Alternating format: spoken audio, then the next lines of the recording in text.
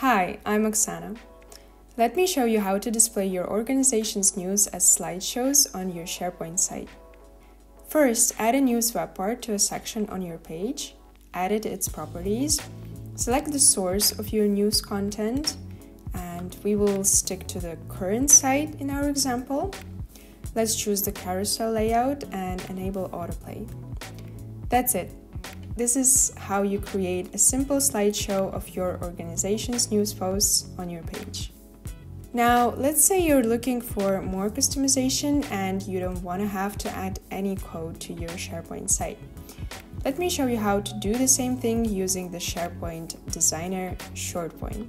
In ShortPoint, you have a selection of ready-to-use SharePoint templates to choose from. For example, this section template includes already a slideshow. Here you can access more custom options. The slideshow design element allows you to add a summary of your news content and insert a call to action button. You can also adjust slider settings and choose a different transition style. You can modify text size and color, add a background color, adjust the height and width of your slideshow, and do other customizations. Importantly, you can automatically bring news posts from all over the organization or site into the element.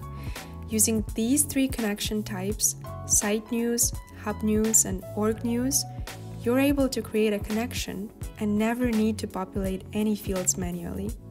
These connections are available in the slideshow settings in the Connect tab. We hope you find this video useful. Thank you.